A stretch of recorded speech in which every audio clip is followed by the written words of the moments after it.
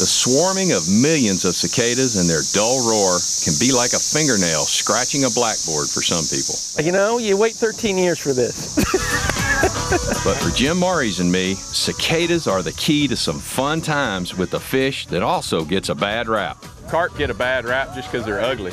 But they're fun to catch, especially while fattening up on cicadas dropping in the water. If you can't catch fish during cicadas, you just need to retire as a fisherman. We're using dry flies that imitate the insect. It's a windy day and the fish are biting. I know, he ate it right there. Yeah, as soon as he saw it, he came over and ate it. That's how it should be. No, he was hooked up.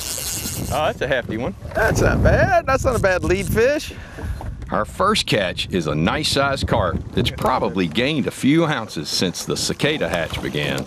Yeah, Give him out. Way to go, Jim. Fish number one is a good start.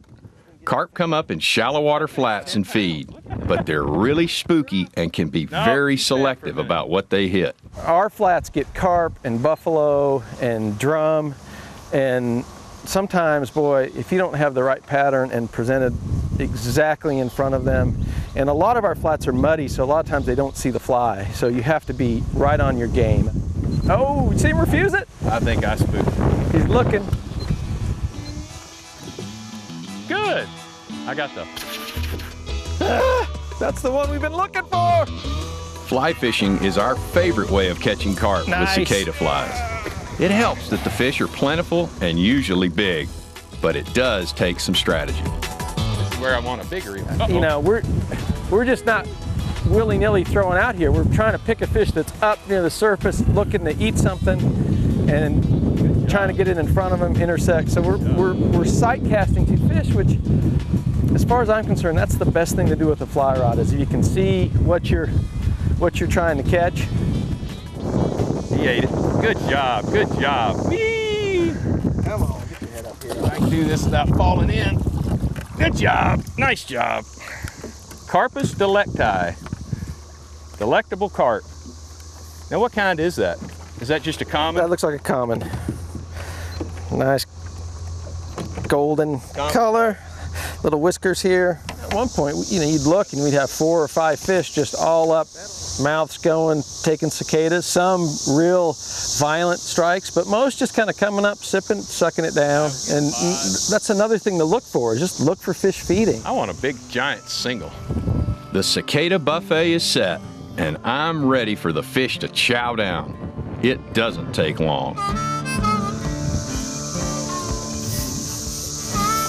That's a nice cruising fish. I got a heavy drag on a 20-pound leader. Oh, he turned. He's a little stubborn, but he's just as cute as the others. Come here, fishy. Carp. A face, a mother. Good love. The wind's still kicking up, so it's time for one more try with Jim casting. Got 2 back there. He's looking. He's looking. He just ate. Eat it. Eat it. He's got it now. Woo, we're gonna have to get out of here. Casting in these conditions takes lots of patience. And the chase is on. Oh, stay out of the brush. This one's definitely been at the cicada feed trough.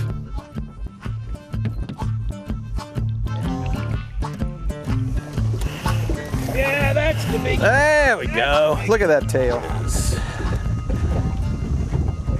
11.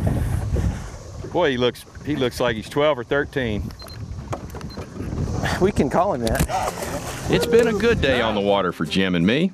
Just remember, you don't have to wait 13 years for the next cicada hatch. There'll be others across the state in the years ahead with plenty of chances to enjoy some unusual but rewarding fishing. I'm Chris Nischan on Tennessee's Wild Side.